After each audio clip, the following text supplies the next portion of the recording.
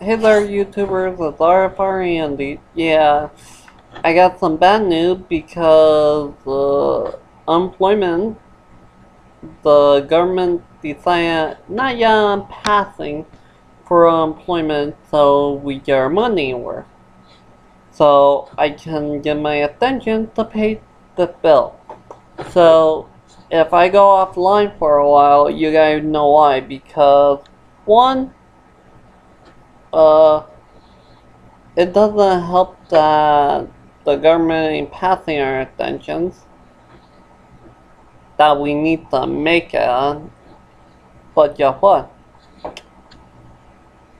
I gotta go on general assistance or emergency assistance. So that means 200 bucks. I can keep Wi-Fi going and all my other bills because my MediaCom bill every month runs 100, almost 200 bucks.